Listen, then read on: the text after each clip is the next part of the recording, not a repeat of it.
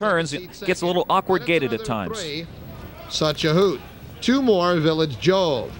Then Whistler Hanover, another 2.5 Yankee Cam. The JB's Lion King and Magnificent. Opening quarter, 26-2. Sizzling first fraction for Wrestling Matt. Leads at 3. Jeremy's Gambit second, then it's another 3 back. Such a hoot. 4 more Village Jove, then 2 Whistler Hanover. 2.5 Yankee Cam.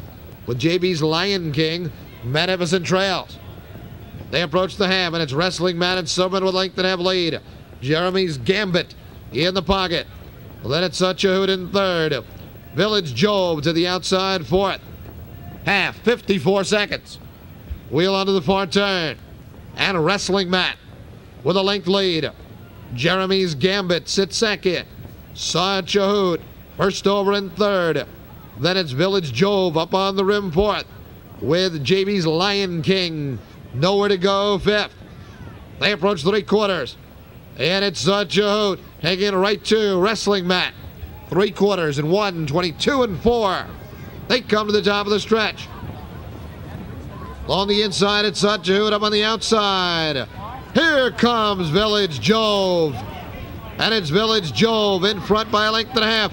Jeremy's Gambit closing in deep stretch. Village Jove trying to hold off Jeremy's Gambit. It's Village Jove and Paul Macdonell in front in 149-4.